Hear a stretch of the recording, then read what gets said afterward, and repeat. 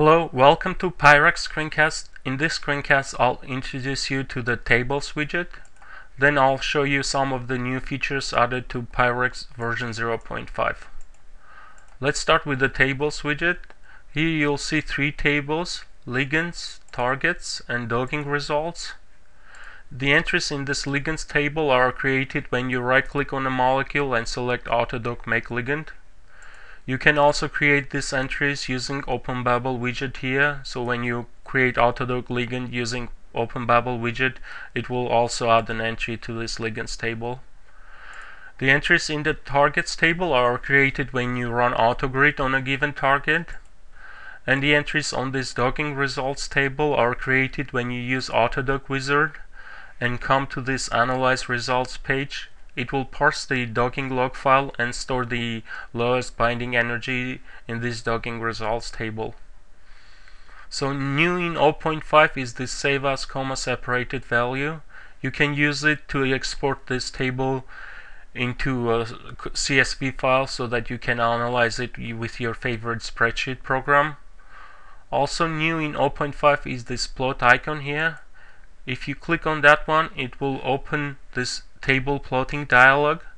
By default, it will select docking result and plot on the y-axis the binding energy, and on the x-axis the index of the ligand. I've been experimenting to see what will happen if I add the unbound energy back to binding energy. So here you can select the plus sign, but this is some experimental feature that you can use if you want to. So you can also select the ligands table, and in this case it will show the size of the ligand, so you will see what kind of ligands you have in your virtuals for your virtual screening. You can also select the targets table, and it will show the size of the targets you have run so far. So let's go back to the docking results here. I'll cancel here. So this docking results, I run this virtual screening to compare Autodoc results with the PubChem bioassay. Here's the corresponding bioassay from PubChem. You can save this bioassay as CSV file. I've saved already this, and I'll open this with PyRx. So you can see in this table there is this column corresponding to the ligand, and also there is this outcome column that can have active or inactive values. So if now I go back and click on this icon, you'll see that I have this new ROC curve here. So on the docking result plot, I plot the active compounds in red and the inactive compounds in blue. And on this ROC curve, on the x-axis, it's the rate of false positive versus the rate of true positive. And if you select results randomly, you will get this dotted curve here. I've run also a couple of other experiments with PubChem bioassays. You can see here Autodoc produced the perfect ROC curve here. The binding energies of all the active compounds are lower than the binding energies of the inactive. So in this case, we have all these active compounds are on this y-axis, and these two inactives are on this x-axis here. Let's go back to PyRx. If you click OK, it will open this, store this in this 2D plots widget.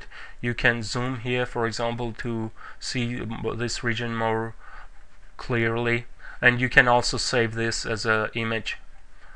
So let's go back to these documents. So I'll talk about these two other new features added to PyRx 0.5. One of them is selecting alternate conformations. So when you come here, and in this case this particular macromolecule has alternate conformations, and when you right click on it and select Autodoc Make Macromolecule, it will open this widget that will let you select different alternate conformations. In this case, for example, I'll see this arginine 76 here. I'll go down to find this. Here's this arginine 76. I'll highlight it and zoom in so that we can see different alternate conformations here. So here you can see that there are two alternate conformations. In PyRx you can also click on the P key on the keyboard and it will pick this atom, so you can see the coordinates of this atom and the full name that shows that this is coming from this protein, this chain A, arginine 76, and it's a carbon with alternate conformation A. So now when you create Autodoc macromolecule, I usually select the defaults here. It will create a macromolecule with only one conformation here. You can see it selected only one alternate conformation here.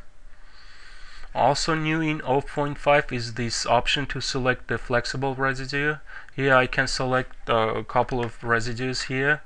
You can right click on it and it will open this Autodoc menu and you can select flexible residues.